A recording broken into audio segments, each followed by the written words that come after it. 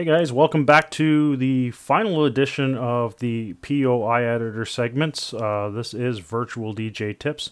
Today we are going to look at the saved loops. Now, saved loops we touched on in the overview section of the POI editor. But today we're going to go into a little more detail on how to use them and such.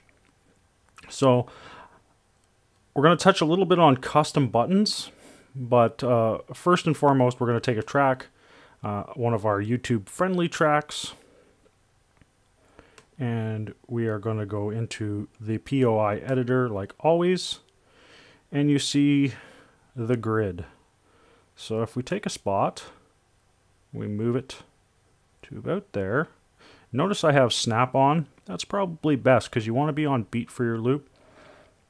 If you're a little more advanced user and you don't need to be on beat, or you have a specific point that you want that's not on beat, then you could take snap off. But I always recommend to have snap on. So we're going to say new, and we're going to call this a saved loop, or just saved loop 1 for example. And we're going to make it a saved loop, and 8 beats should be good. So if we click on saved loop, we press play.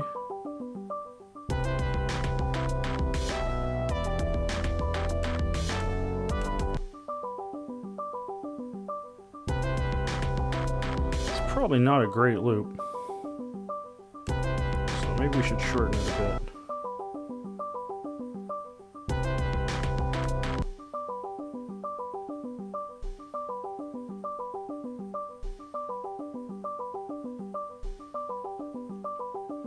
Okay, so that doesn't sound bad. So, and we'll have that set as Q1.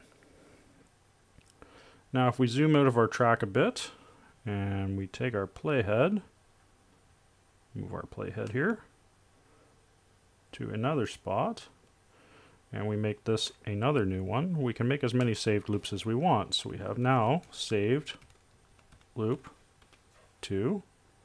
The type is going to be a saved loop, and we're just going to make it Q2, and we'll make this one for like 8 beats. So that'll zoom into our track a bit when we double click on it, press play, and see how it sounds.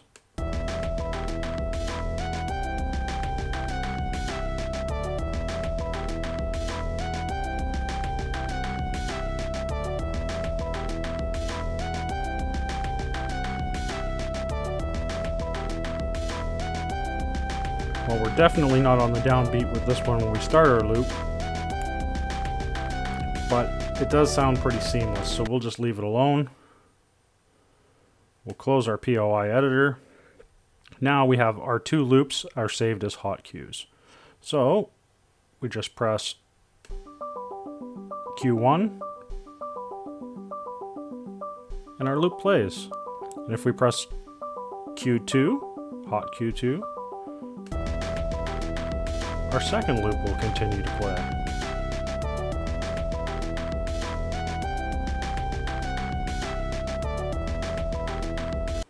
But what if happens in the instance where you don't want to use your hot cues as loops?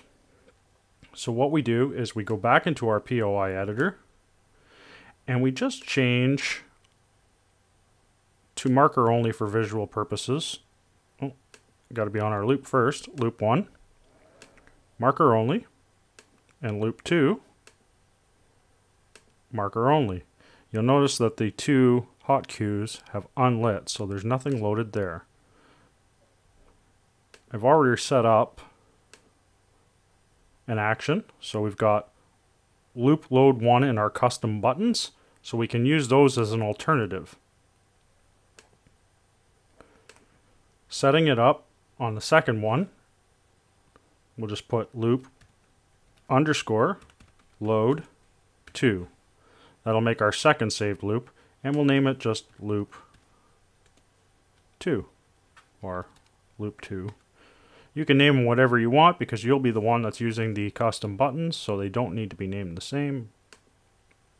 So if I click on loop 1, you can see that it's loaded already. Waveform is there. But what happens if we're playing the track? Our loop is there. So what if we go to loop 2? It acts exactly the same way as the hot cues, but you do not have to use the hot cues. So you can use the custom buttons for that. You can also map a keyboard shortcut for that, for example. Say your number 1 key and your number 2 key to load loops. Or you can map them to controller buttons the same way. Just to get out of the loop, you're going to go to your loop out, and bang, you're out of the loop. And if you ever want to go back into the loop while the track's playing, just click on those buttons.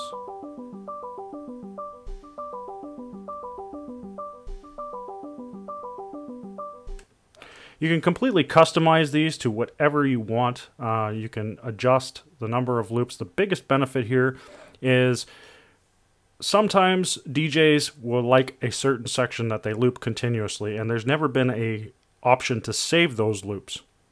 I've always had to use some sort of marker like a hot cue. Now with the POI editor, you can mark them, you can make them a hot cue and use your hot cues. Or you can just make them invisible and map them to something else like a keyboard shortcut, one of these custom buttons in the skin.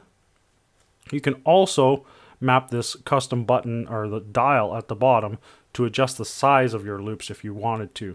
That's something we'll get into another video. Thank you guys for watching.